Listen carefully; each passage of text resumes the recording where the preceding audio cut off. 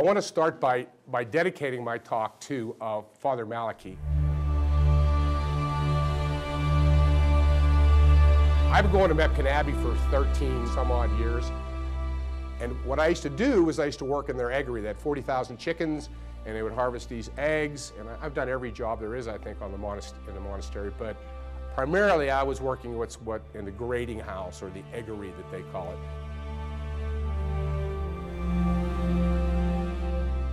And while I was doing this, there was a monk named Father Malachi who worked with me. And Father Malachi was definitely in his 80s at the time, and he made the boxes. And all the time that I was working, I got to know Father Malachi little by little. And he was a very, very mild-mannered, bearded guy. He was a priest, obviously. And he came across as a very, very simple man, very, very simple, humble guy. And I asked him one time, for example, I said, Father Malachi, why don't you say Mass anymore? Because he never said Mass in the morning. And he said, I went to the abbot and asked him if I didn't, so I wouldn't have to say. He said, I really can't think of anything to say for the homilies.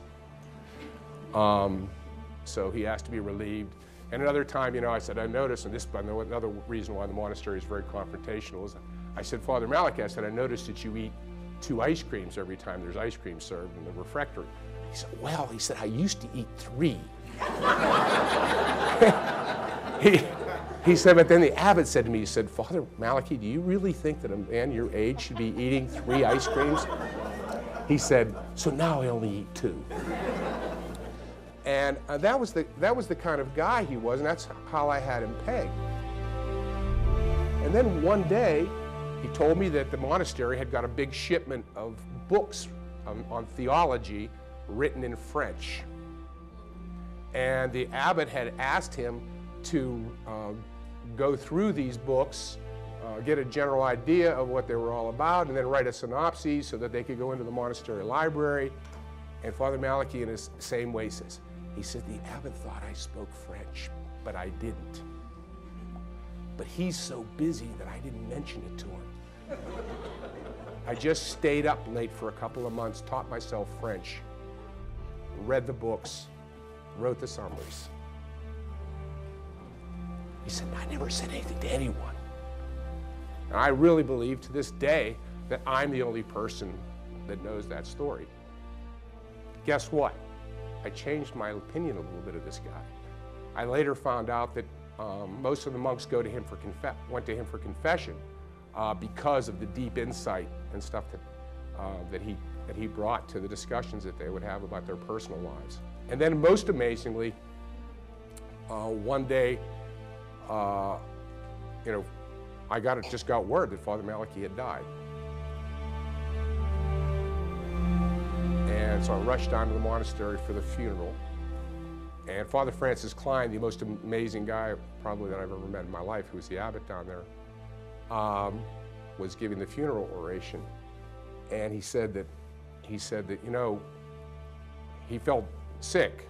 So he took him to the hospital, and the test came back within 24 hours and said he's full of cancer. He said, and it was my job to go over there and tell him that he had weeks, or a week. I think he died in a week.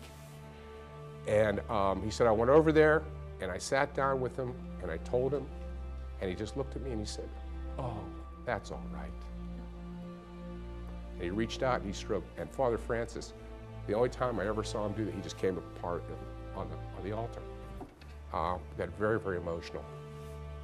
And afterwards, probably one of the greatest things that ever happened to me was that Brother Stan, who's now the abbot at the monastery, walked up to me and he said, the brothers would like you to carry the crucifix for his funeral procession.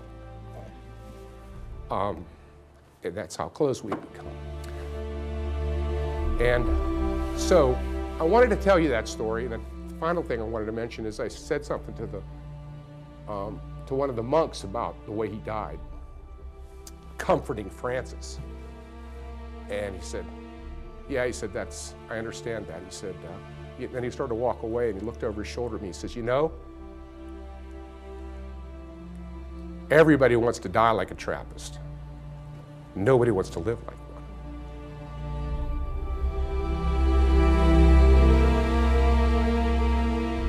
So to me, the reason I wanted to dedicate this and start out with Father Malachi is because that whole story, especially about the French, learning French in 2 months, rather than trouble the abbot with the information that he doesn't speak French. But the ability of an 80-year-old man to master French in 2 months. And by the way, staying up a little late at the monastery, when you go to bed at 8 o'clock at night, you get up at 3 o'clock in the morning. It's not my idea of recreation either. But to me, that passion, that commitment, that drive, that motivation is what, over time, as I spent more and more time down there, began, because I'm a businessman, began to really, and I started looking around, and here were these guys, 70 years old on average, living in silence, working 4 hours a day. They managed thousands of acres of land. They had 40,000 chickens. Now they've gotten out of that business. They're getting into the mushroom business. They sell fertilizers. They have timber that they take care of. There were loose gardens down there because the land was a gift from the Luces. Beautiful, spectacular gardens on the Cooper River. They take care of that. They have like 12 or 13 guest houses that they have to keep maintained meticulously. They have their own infirmary where they take care of, talk about health care, they take care of their own in the infirmary. They have their own conference center, they have a library, they have a gift shop, and you got 20 guys, average age 70, working 4 hours a day in silence. What is their secret?